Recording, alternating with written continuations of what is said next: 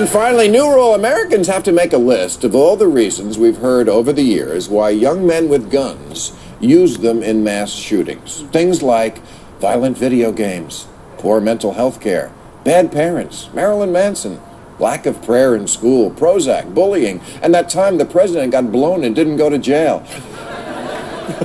And then we have to get real about what it really is. They can't get laid. Yes, they may have been on Prozac because they were feeling blue, but do you know what else was feeling blue? Their balls.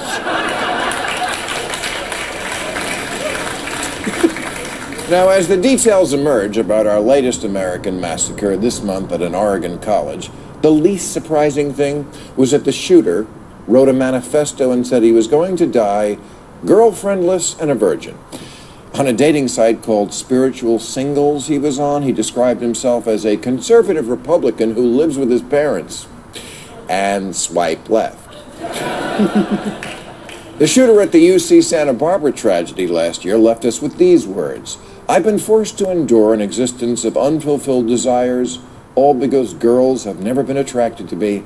I've never even kissed a girl, and I will punish you all for it." Which is either a cry for help or the worst eHarmony profile I've ever heard.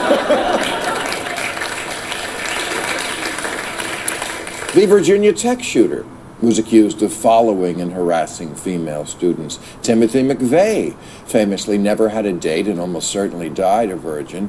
The Sandy Hook killer left a document on his computer explaining, quote, "why females are inherently selfish." Yes, plainly because they won't give it up to a real catch like that. This is a pattern no one is talking about. Mass killers are almost always male and almost always women repellent. And what must make it even worse for them is America. Yeah, because if you live in America, it just looks like everyone is getting laid all the time. Every corner of social media is full of bragging studs and sexy selfies. Every other line in every sitcom is sexual innuendo. Every billboard, pop-up, movie, Carl's Jr. ads are practically soft-core porn. A model deep-throating a hamburger? Right, like models eat.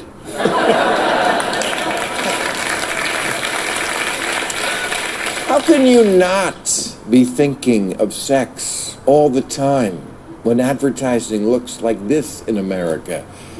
Burger King ran this ad with a woman who looks just like an inflatable doll opening her mouth to accommodate a new menu item called the Super 7-incher. With the big letters, "It'll blow your mind away." I don't know for a fact that no man in history has ever said, "Sex, sex, sex, that's all I ever do. Where's my gun? I'm mad at the world." I just know it's true. Unrealized.